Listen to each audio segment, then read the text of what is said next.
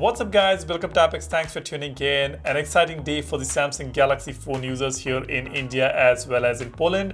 Samsung has started rolling out the official One UI 8.5 Beta 2 here in India. This is basically the Beta 1 here in India, but of course it's the Beta 2 in the US and a few other countries where the beta program was started. So officially this is the Beta 2. And I have been on the Beta 1, the unofficial version of One UI 8.5. I had sideloaded this build on the Galaxy S25 Ultra and I've been using it. The first build itself was fantastic. I've already shared all the new features about One UI 8.5. If you want to know all about it, I will be adding those features in this video as well. So stay tuned, keep watching this video. Now, before we go ahead with the features, let me first show you how you can enroll yourself to the beta program.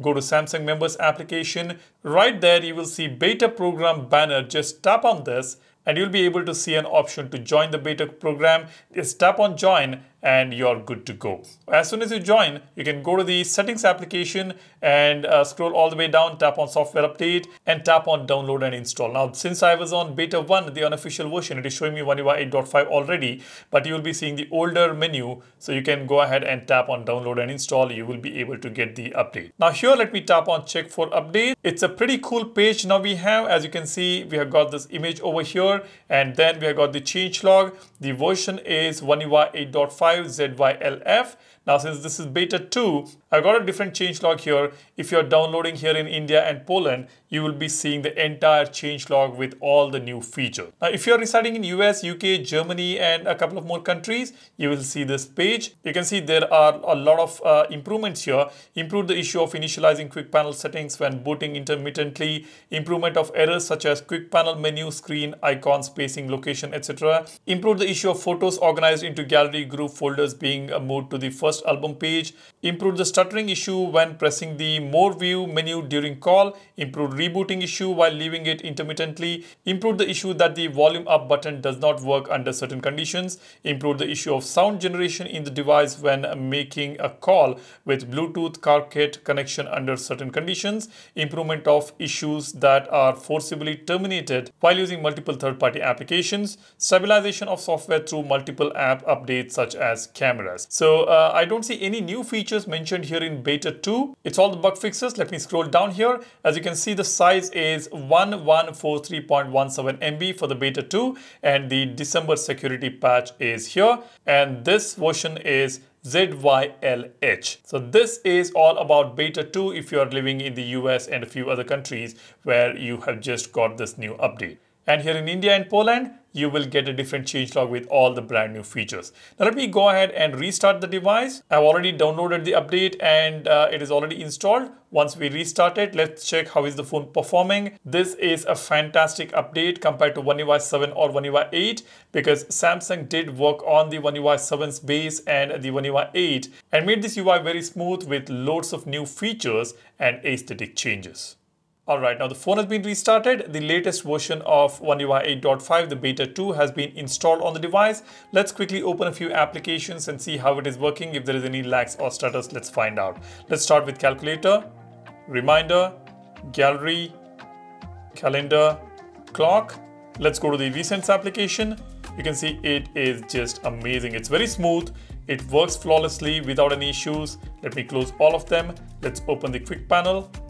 There was a slight stutter here, maybe because it just got restarted a couple of minutes ago. Let me try this again. Yeah, it's working fine now. Let's open the notification panel. No issues whatsoever here. I already have a few notifications and I don't see any issues here. And the quick panel here. Let's switch between these. No issues at all. Now on the camera application, we did lose a couple of features. Let's see if those features are back. Let me open the camera, tap on more. No, we still do not have those two features. Let me show you what features I'm talking about. This is the S24 Ultra. I'll open the camera application, tap on more. You can see the dual recording and single take feature are still missing on the One UI 8.5. And if they don't add it back, many Samsung Galaxy fans will be disappointed because the dual recording and single take are two fantastic features, the camera features, which have been there on One UI, but now on One UI 8.5, On Beta 1 as well as Beta 2, I don't see these two features. Let's hope Samsung brings these features back. I'm sure if they are sane, they would be bringing it back very soon. And apart from that, we don't see any new features in the camera application. And if I find any new features on Beta 2, I will get back to you guys. Now it's time you check out all the brand new features that we have got on the One UI 8.5. Watch the complete video. There are some fantastic features with One UI 8.5. We have got a brand new user interface which has streamlined the menu options in floating capsule design at the bottom of every application like gallery, clock, calendar, reminder, and even the settings menu search bar is smaller now and goes with the other applications. And the menu itself looks much cleaner and smoother to use. And there are some tweaks in the animation makes the UI more fluid than before. Some of the menu options have been revamped, like the battery section gets these beautiful bars, device care looks cool, digital well-being looks very pretty with well-organized data, and look at those gradient colors. Look beautiful, isn't it? And then comes the software update page which has this simple glowing effect which can be seen across many applications such as voice recorder, reminder, my files, etc. The icons have been improved with a bit of a depth effect to them. Overall, the look and feel of One UI 8.5 has been improved and it feels fantastic to use. The quick panel now offers deeper customizations, like we can now resize the toggles to circle, small capsule or a large capsule, placing them horizontally or vertically. Adding additional control has completely changed and it is easier than before. When it comes to screen recording, we can now partially record the screen. The pop-up will give you two options, full screen or partial screen. You can select partial screen and start recording and select the area that you want to record. We've got a brand new advanced photo assist feature now. We can create images without any interruptions. Let's say if you delete a specific object on an image, instead of saving them, we can now edit continuously. We can just tap on keep editing option and tap on save copy on the top right corner to access the history. If you're sending a photo files on Quick Share, it can now recognize the people in the photos and suggest sending the images directly to them.